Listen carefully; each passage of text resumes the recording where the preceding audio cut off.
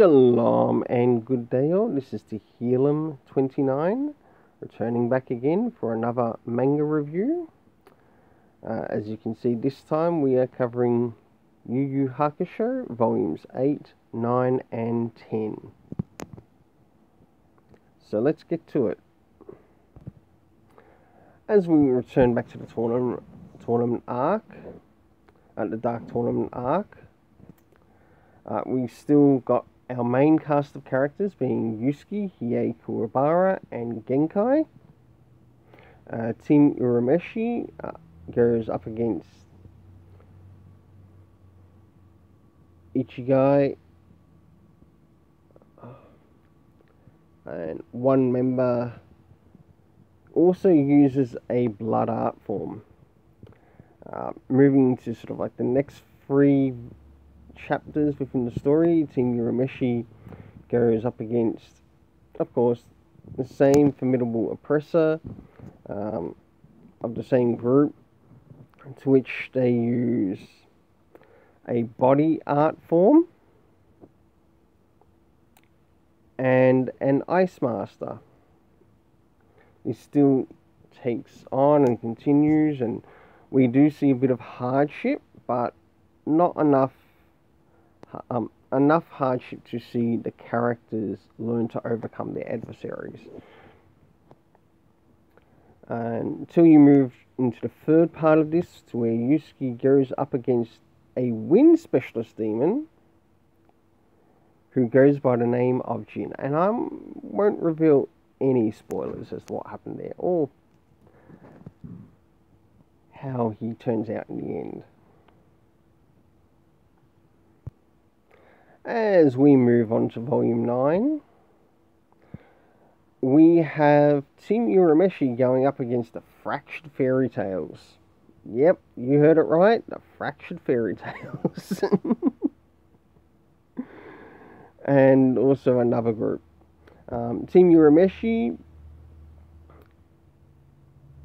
as they continue in this Dark Tournament, they start to make a little bit more progress, moving into the semi-finals.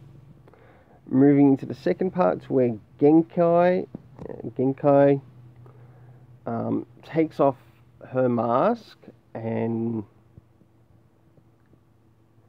speaks to Yusuke Urameshi and basically gets him out to sit on the side for a while. In other words, catch up, get some bloody rest.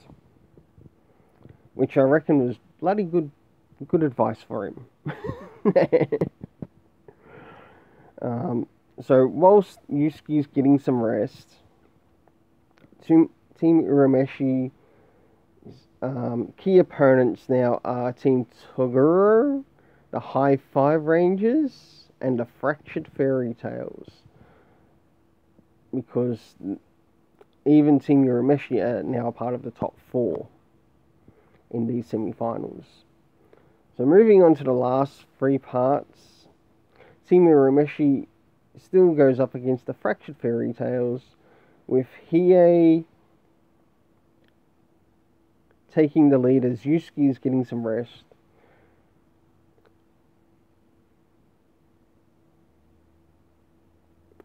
And restoration in the background. Story rating for the last 2 volumes, which I just, this volume and the last volume I just covered, is 8.5 out of 10 for story and art. One thing I also want to point out is how well this story actually flows with one volume through to the next. And you also see it within the next volume. And here we go, we move on to volume 10. To which, in this, Team Urameshi are still up against the Fractured Fairy Tales. And it basically moves into the area of, well, something happening between them. So moving into the first part, Genkai's face is finally revealed as the masked fighter within the Dark Tournament, up against an opponent.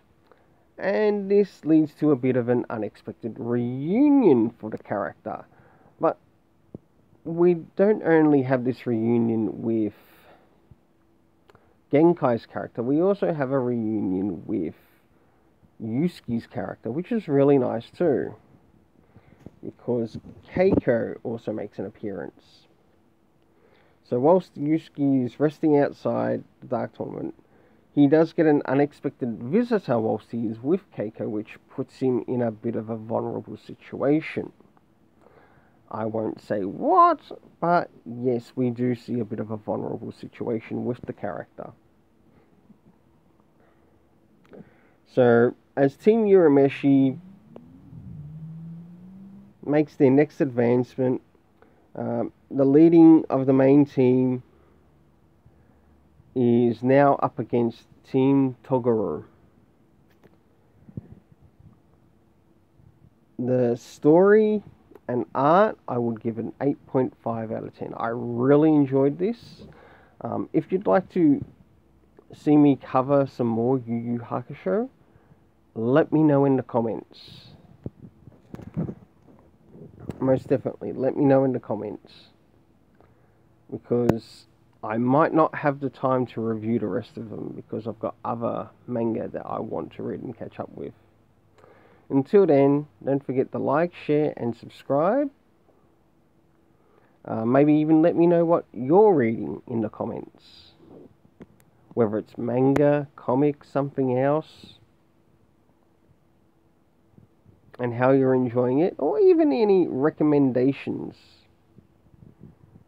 that you'd like to see me maybe review on channel. I think I already covered this. The story rating for this was also 8.5 out of 10.